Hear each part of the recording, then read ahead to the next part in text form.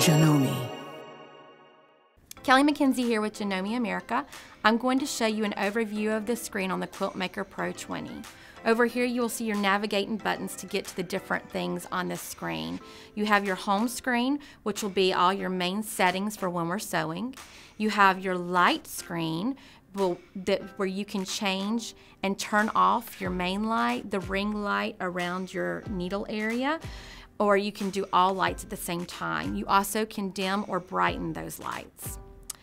The next button on your screen, it looks like a little tool.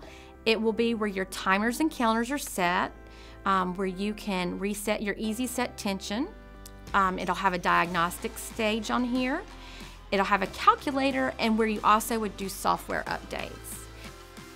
If you were to ever have a software update, we would post that to our website at janome.com under updates, and you would simply download the update to a USB stick.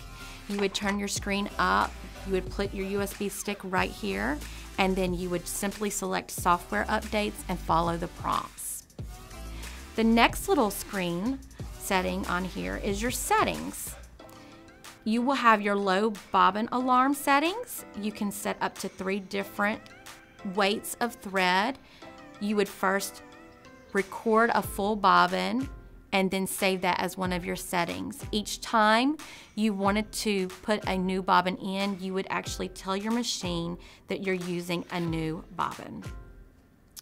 If you go back out into those settings, let me do that. You will also have where you can program your handlebar buttons. You will have your laser needle light where you can turn it off or on.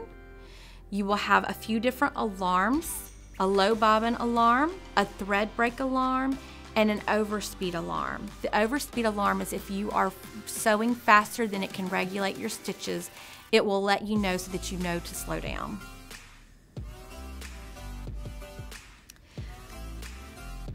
On this screen is where you can program your star or your diamond button on your handlebars. To give it its function, you would select the little gray bar right here where the star is, and you could tell it what you want that function to be. I have the star set as tie off. If I wanted to change that, I would simply just select a different function. It would change, and I would know that now my star button is my needle up, needle down. I am though going to go back and change it to my tie off. Same thing over here with your diamond button. You can change it to any of these different functions right here. And that is the section of the screen where you can change your programmable buttons. On this screen is your needle laser light. You can turn that laser light on or off by just selecting the button. On the next screen is your bobbin alarm buttons. You have a low bobbin alarm, a thread break alarm, and an overspeed alarm. To turn those on, you would simply make them blue. If they're blue, then they will do their function. If they're not, that function is turned off. Right here is where you would select how many tie-offs you want your machine to do when you do the lightning speed tie-off stitch. You would hit the plus sign to make it have more tie-offs, or the minus sign to make it have less tie-offs. On the next screen is your language. Right now it is set on English. To change that, you would select that bar and select the language that you would need. The next and last icon on your screen is the little I button that's for information. This is a help section for you that gives you a little bit of information on needle and threads, what size needle to use with what kind of thread. It also has a few other helpful buttons on there, if I can get back to it. Sorry about that. It will show you a diagram of how to thread your machine, which we will have a video on that also.